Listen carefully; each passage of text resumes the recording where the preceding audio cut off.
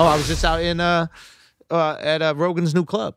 I saw that, man. Yeah, the Comedy Mothership. The Comedy Mothership. It's beautiful. It's I haven't amazing. seen anything but the stage though. Is the whole place nice? Yeah, the whole place is great. I mean, just like the organization of the place is great for comedy because there's this like centralized green room, and then you can access both of the rooms without going through any of the kind of public areas. Well, I mean, I would expect it to be amazing when you got a comedian designing the whole fucking thing. Yeah. No, it's incredible, and just like the way that he's organizing the whole thing and how like comic forward it is. Like obviously you expect that from Joe, but it's different when somebody has been like, you know, promoting comedians and on his podcast and all his other platforms. It's different when you start a comedy club because you go, all right, well, this is a business and we got to make the business run. Yeah. But his whole shit is like, if it breaks even, that's great.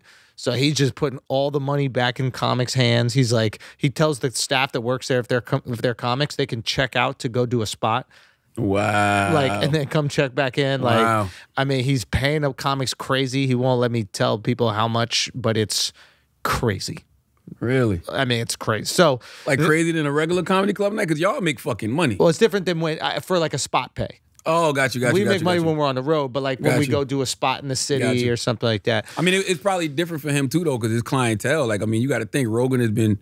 I mean, number one, he's a comedian, but then number two, think about all the cachet he's built in the comedy community by launching so many careers via his podcast. So everybody in their That's why everybody's pulling up. Is gonna go to his podcast. Of course, like it's like the least we could do is go out there and spread the word about the club. Not like he needs it, but I mean, it works. I mean, I guess because I follow so many comedians, I know the name of it. Comedy Mothership. There we go. Texas.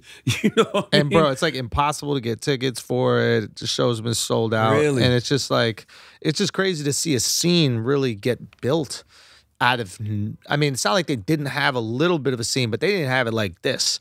I mean, this is a place where people can go and develop comedically now. I like seeing comedians do that. Dave Chappelle's doing that. He's building a comedy club. He's already got that whole the Shack thing going on in Yellow Springs, but he's actually building a vicinity. He's building a venue in where's he at? Isn't it Yellow Springs? Is that the name? Is that the whole town, Yellow Springs? It's the town in Ohio. Yeah. Where he lives. Yeah, I was just in Columbus. I was there this weekend for my daughter's cheerleading tournament. I went to Key West to go to the premiere of Are You There, God? It's Me, Margaret. And then I went to Columbus. That was Friday. And I went to Columbus on Saturday because my daughter had a cheerleading competition. I didn't even know Duval was going to be in town. Oh, and then you linked with Duval? Yeah, Duval was there all weekend. Oh, wow. And that was good because I hadn't seen Duval set in a long time. And is he talking about? Oh, man, it's fantastic. It's fantastic. He's finally not working hard. He's finally not working hard. He's out there just he got a reason to sit down because he's hurt. You know what I mean? And like the first however many minutes is just him talking about what he's just recently been through with the accident and stuff. Starts off with a great sketch of the whole situation. Like it's good, you know what I mean? And then from beginning to end, he don't lose him. Yeah, you know, and because it's personal, it's funny, and then he mixes in the music. Like Duval's a one-man musical. Yes.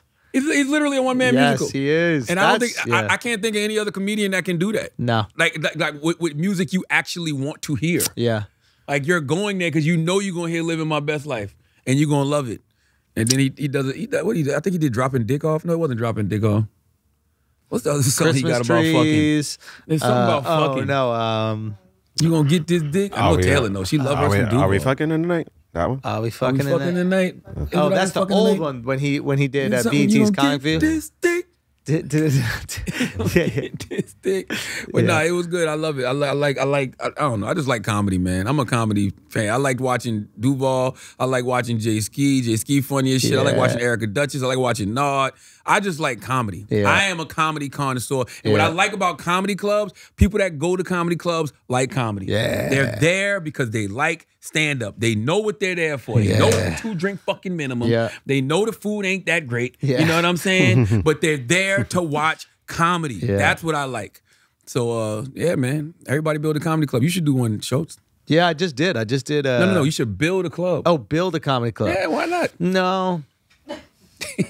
I was talking to Joe about that. I was like, yeah, that's a whole other, list of. Yo, with Caroline's going away, it's going to be a big ass hole in the ecosystem in New York. I mean, the Comedy Cellar is building another club. they've just been killing it. New York comedy clubs been killing it. You know, they got the Stands. There's plenty of clubs in the city that are doing great and thriving. You just said fuck Caroline, huh? Actually, yeah. Oh, okay. yeah. No.